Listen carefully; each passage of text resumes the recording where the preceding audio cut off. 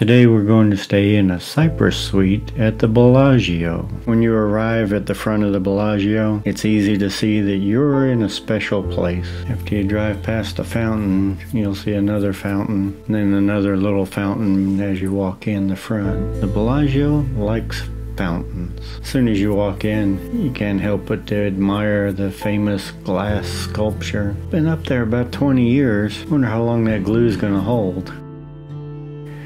We really like how big the casino is. It's spread out. The machines aren't too close together. For the Cypress Suites, when you get off to the elevator, you'll see a short hallway that leads to a single door.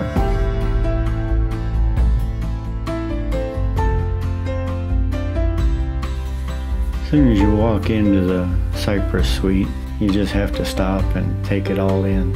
It's a really nice living area. There's a dining area with a giant flat screen TV. Seating for 4. There's a dresser there with some storage. And I think there's a mini fridge in there. Marble tiles at the entranceway. We did enjoy room service at the table. We didn't use the living area much because you can't see the view from the couch. It's an open floor plan with a big bookshelf that separates the bedroom area. There's an amazing view from the bed. It has automatic curtains. You just push a button and the curtains open. Once we opened them, we never closed them again. We slept with the curtains open. It's hard to fall asleep with a view like that.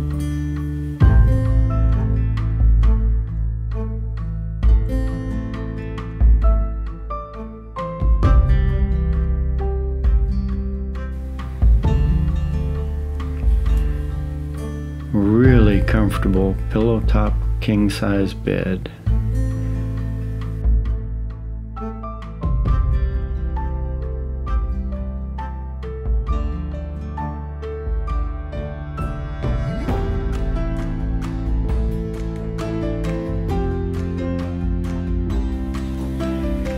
Even had a view from my bathroom. More marble tile, marble sink. Recessed dresser with a lot more drawers than what I need. A bench for sitting in by the window. Nice marble shower. It's a steam shower. Mindy turned it on and it didn't take long to get up to 95 degrees or something like that. I've never been much for steam saunas.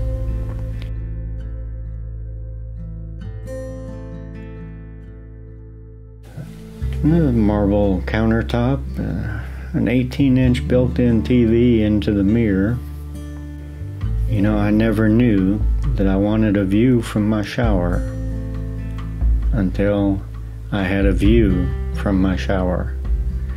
You can watch the fountains go off while you're showering. Yeah, Mindy's bathroom is a mirrored image of mine, except it has a marble surrounded whirlpool bathtub instead of the steam shower. Other than that, they're the same. Although Mindy bragged that her bathroom closet is the one that has the safe in it. Her bathroom's also the one that had the scale. I don't know who uses a scale while they're on vacation, but they're doing it wrong. I'll tell you, from the 15th floor, you can't hear the music that goes with the fountain show. I forget what channel it is, but you can turn the TV to the right channel to hear the music while you're watching the fountain show out the window.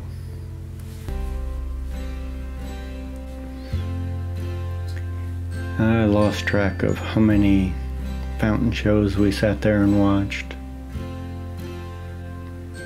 I just can't tell you how incredible that view is.